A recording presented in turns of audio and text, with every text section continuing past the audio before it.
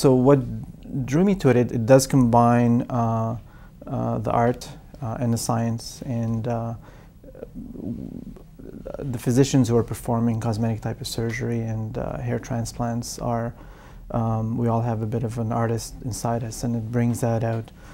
So you are in a way creating art, as well as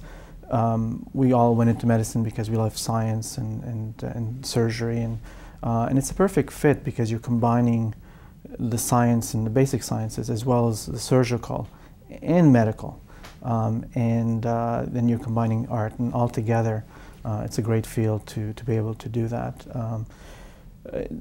At the same time, you do develop a relationship with the patients over a long period of time, and for me personally, and many other physicians, there's a certain satisfaction that you could, take from having a transformation of a patient from